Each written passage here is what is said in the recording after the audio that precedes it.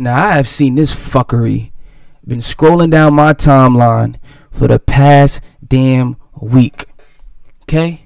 Yassine Bey, a.k.a. Mos Def, thought he was going to try to be funny. When this young lady asked her, is Drake hip-hop? You know, the Drake slander has to stop. Okay? This is Mike Jack of rap. Okay? This is the Michael Jackson of rap here. Alright? Let's stop with the slander, with the disrespect, the low-key innuendos, the disrespectful innuendos. This is the Michael Jackson of rap, who also does pop. And he also does R&B. Let's stop this Drake slander, okay? Like this guy is not who the fuck he is. Yes, he is hip-hop. He has changed hip-hop. Mos Def. He has made a bigger change in hip-hop than you, Mos Def. Mos Def has. What is these niggas talking about? Stop with this Drake slander, man. Stop it. Like, is Drake hip-hop? Yes. Yes. You're waiting too long. I know. Drake because is we're here pop. for truth. We're here for Drake truth. Drake is pop to me. Right, that's fair. In the sense that it's charting. Bro, Drake, like, it's the shit just be like, these guys be so fucking delusional, it don't even make no sense. Drake makes pop music, but Drake has albums worth of rap songs. He's a rapper. He's a rapper who can sing, who can make R&B, who can do pop. He's a hip-hop artist, though. Let's stop that. He's a hip-hop artist. Like pop music, popular music. In the sense, like, if I was in Target in Houston and I heard a Drake song, so it feels like... Yo, these old niggas just be hating. Yes, if you was in Target in Houston, Walmart, ShopRite, Trader Joe's, but the best side about Drake is that you can go from those places too, and then you can go to the club and bump Drake too. He got music for that too. Drake, you want some Spanish vibes? He got that too. Drake got, you want some Afro beats? He got that too. He has every genre under his bag in the tuck. Why y'all hating? Stop it. Stop it. A lot of his music is compatible with shopping. Okay, and what's wrong with that? Commercial music. What's wrong with that? Or it's you Commercial know, music, shopping with an edge in certain instances. Or Fair. I like Drake's music, but I understand exactly what you're saying. of course, I mean, It'd be the non-timeless niggas that just always be hating. It'd be the non-timeless niggas. Like, don't get me wrong, Mos Def is a well-respected hip-hop figure, has done a lot for hip-hop, but your sound is a 90s sound. Okay, it got stuck in the 90s. Okay, it never evolved. Nobody's really bumping Mos Def today unless you're just some heavy hitter boom bap type rapper head who was into that. Nobody's bumping Mos Def. Drake translates, my guy. From the time he came out from the early 2010s till now, he translated through every musical shift in hip hop. He is hip hop. Stop it, you fucking old haters. It's commercial, entertaining, fun, good, it's formulaic music. It's likable music. It's yeah, crazy. It's likable. But is it? It's likable. Stop. I'm gonna leave you alone. We're gonna move. Likable. We're gonna move on. Niggas hating. Niggas be hating. So many products. So many SKUs. So many SKUs. Look at all these SKUs. You created Mos Def in the so last 5 years.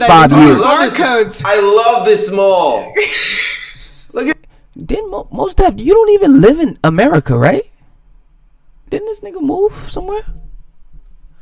Didn't Mos Def move out the States? Mos Def moved from US. Didn't you fucking leave?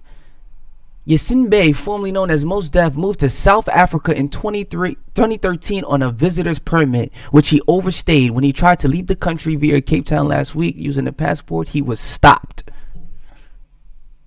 This was in 2016. This was. You moved to Africa, my guy. You're not even here, bro. You not even here, no, bro. You was so butthurt of the musical shift. You moved to Africa and you ain't been back since, my guy. Stop hating. This place. Stop hating on the GOAT. I mean, look at this place. They have everything. These old washed up niggas out of here, man. Everything's here. They have everything here. Ah, this is great. This is a new Drake. You hear it? It's great. Okay. What happens when this thing collapses? It hasn't. It won't. This is the thing that we're talking about. It's like nobody wants to talk about. It's like what happens when the columns start buckling?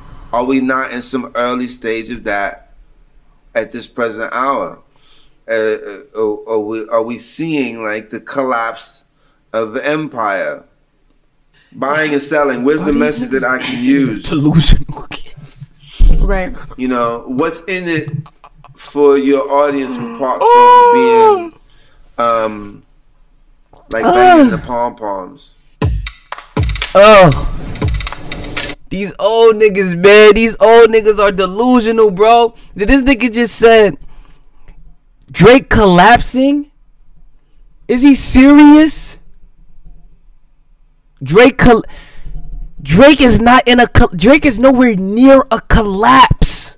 Now, you know what's crazy? Because before these last two albums, you know, I was having these thoughts about Drake. I'm like, man, like, how is Drake gonna pivot at this point in his career? Like, what more music can he give us? What more can he give us at this point? He didn't give us classic after classic, year after year, 2 albums in a year, 3. Like, come on, mixtapes, EP. Like, what more could he do? And then he drops the collab album with 21 Fire. Come on. Gave us some more. He had some more sauce in the tuck. And then when he dropped that, I'm like, okay, oh, come on, Drake, hold on now. You might be done. You might be tapped out of hits. You might be tapped out of hits, Drake. This 21 Savage album was all the way through, no skips. You might be tapped out of hits. Then what? He starts promoting For All the Dogs. Now, For All the Dogs, highly anticipated, I'm gonna say super highly anticipated, but very anticipated, right? Everybody's thinking it's gonna be this crazy, you know, fire, which it turned out to be, in my take. But everybody thought it was just gonna be this bar heavy Drake on some super hip hop bag for the guys, some like, you know what I'm saying? And it wasn't what the normal people's expectation was, because off of hype, y'all weren't listening. He dropped another classic.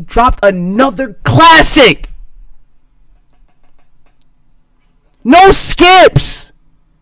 And I don't think and like Drake be knowing, because he said the same thing with Take Care. People was shitting on Take Care when it first came out, saying all this singing shit, this hard saying, and now they saying Take Care was one of his best albums.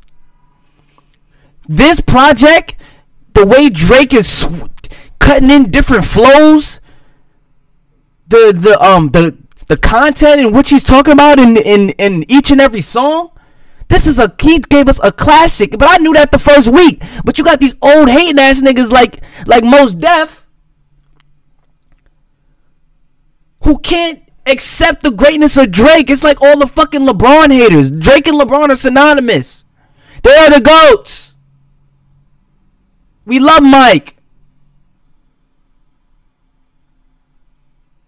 I mean, Mike's still a GOAT. Michael Jackson, Michael Jordan, they still GOATs. But it's Drake and LeBron now, man. Stop this shit, man. You old nigga, stop hating, man. You old nigga, stop hating. Y'all mad because your music didn't translate from the 90s until now.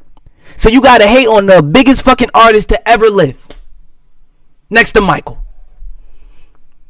Drake is the biggest fucking artist to ever live next to Michael. You old niggas better stop fucking hating. I swear to God, you old niggas better. Yo, I swear, man.